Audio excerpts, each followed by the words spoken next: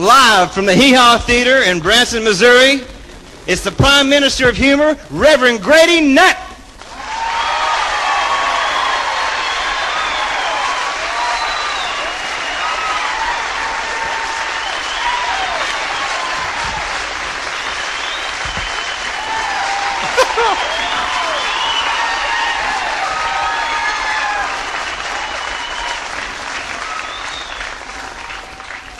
Well, y'all can join my church anytime. I'll tell you that. You can join the Pentecostal church. That's where you can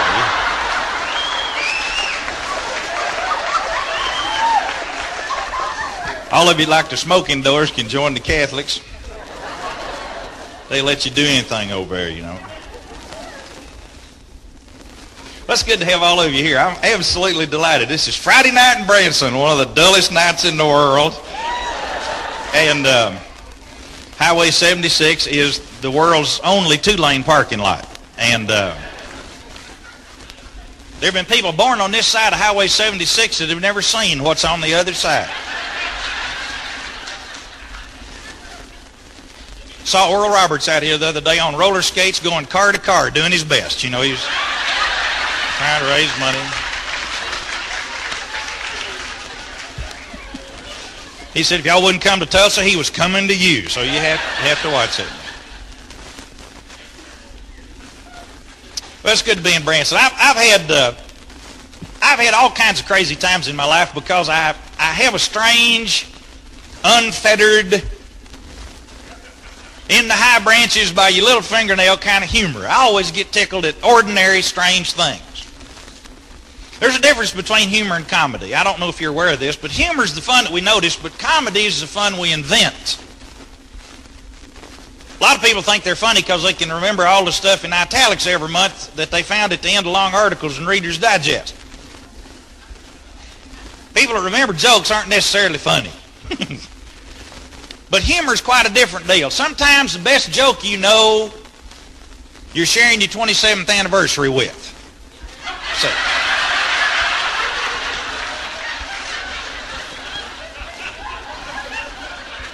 or you're aging with. You see,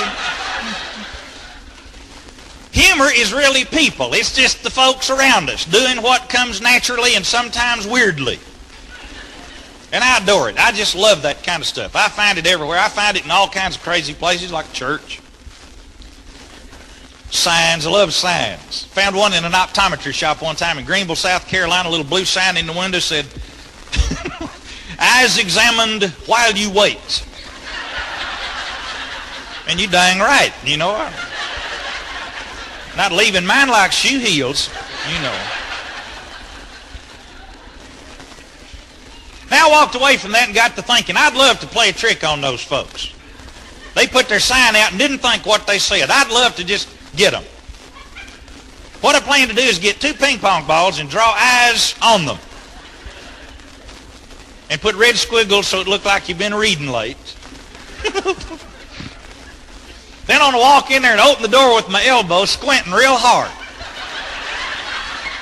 Now, anybody that's ever sung in a church choir knows that you can squint and still peek.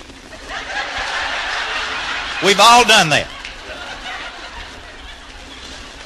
Now, you hold these 2 ping pong balls squinting and you feel your way down the wall with your wristwatch.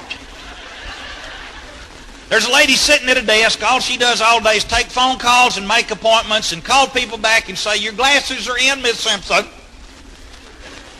Or, "Mr. Hawkins, you have an appointment tomorrow afternoon at 2:30. That's all this dear lady does. Now she looks up and here you come at her squinting and feeling the wall. You got her undivided attention. Now just walk up to your knees, bonk on the front of her desk. Ba-dum, ba-dum. If there are wheels on her chair, she will be rolling back. Now when you've got her in a moment of total concentration, just lean over and put those ping pong balls on her desk and say, "I'm in no rush, ma'am. I'll get them Thursday," and walk out.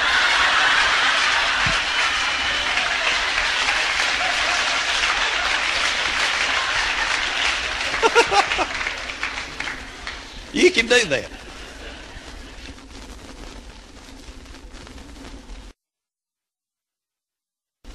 But see, my big frustration was that I felt called into the ministry at a very early age. In the Baptist church, you get called to the ministry. Methodists and Presbyterians volunteer. Baptists get drafted. And I felt called into the ministry. And the Bethel Missionary Baptist Church in Amarillo, Texas licensed me to the Baptist ministry 2 weeks after my 13th birthday. I could legally perform weddings in the 8th grade. Fortunately, nobody asked. I never did perform any weddings when I was in high school, but I was popular. I had a little deal worked out for 50 cents. I'd give you a weekend heavy hugging permit. Then I'd give you a dime discount if you'd come by my locker Monday and confess. You know, I could, at least I could counsel with you, you know. Well, I went around wanting everybody to know that I had been truly called into the ministry. And you could tell by the way I said ministry. See, if you say ministry, you're probably Presbyterian, thought it'd be a good change of pace. See, but when you get called into the ministry, you say ministry. In fact, I've seen preachers talk about it, throw their wallets out. Just ministry.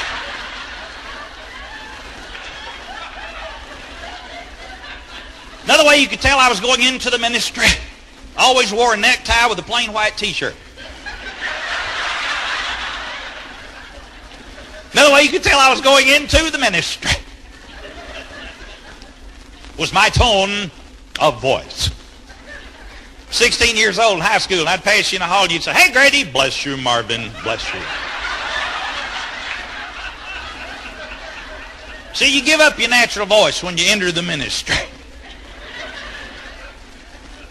Preacher's tone of voice is so crucial. I've seen a preacher with the right tone of voice that could read the ingredients off the back of a Nestle's Quick box and put the proper feeling and interpretation and meaning into words like riboflavin,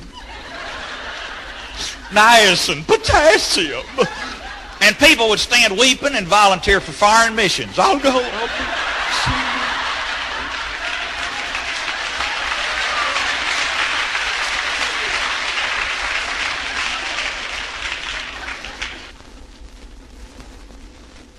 A preacher with the right tone of voice can actually get you to quit something you're not doing. To me, that's the ultimate preaching. But probably the most important way you could tell that I had been called into the ministry was the Bible I carried. And we carried them everywhere in our young years in the ministry. Things are sort of a factory issue to young ministers. 14 pounds. Big, heavy-duty deal. Made you kind of lean to one side. Gave you a look of concern and burden and compassion, which ministers ought to have. Usually mistaken for gas.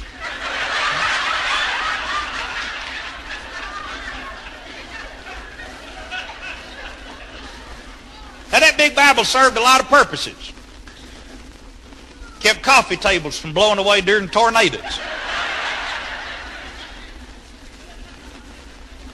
But probably the most valuable asset that that Bible had for a young minister had to do with where the young minister did most of his early preaching. Usually Route 7,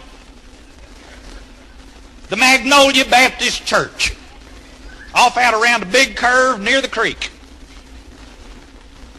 Now you go out that little church to preach and you're 14, 15, 16 years old and they let you come and fill in when the real preacher's gone. And I'd go out there at 16 years old and just, let them have it, you know.